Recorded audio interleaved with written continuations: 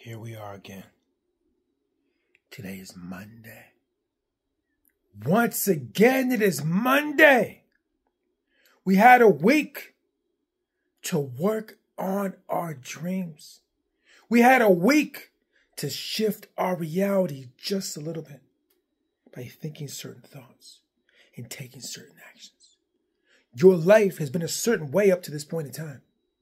It's been a certain way because you've made certain choices, certain decisions, took certain actions.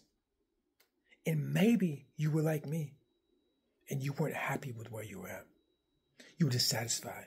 You weren't happy. You were struggling. You were stressed about it. You were concerned that I'm not where I want to be at. Maybe you weren't. Well, if you were, did you change what was going on up in here? Did you pursue different ways of thinking and take different actions to move your life in a different direction?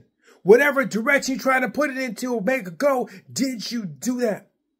You had a week to take some action. You had a week to think about things and do things differently. The thinking that you had that got you where you're at is not the thinking that's going to get you to a different space. So wherever you're trying to go, whatever that may be, whatever that may be, you're going to have to shift this slightly and shift your actions if you try to do that.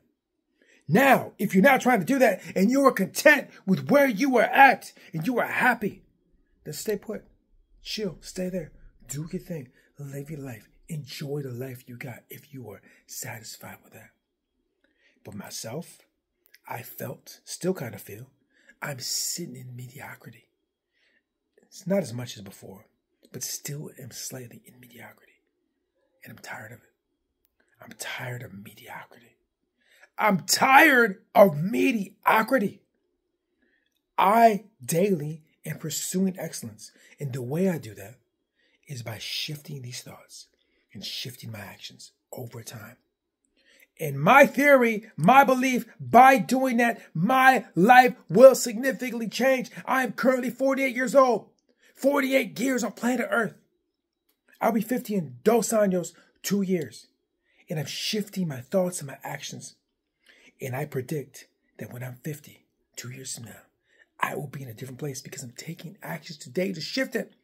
It's like you're steering a boat. You're trying to go somewhere. Change the directions. It's going to take time to sail where you're going, but shift it.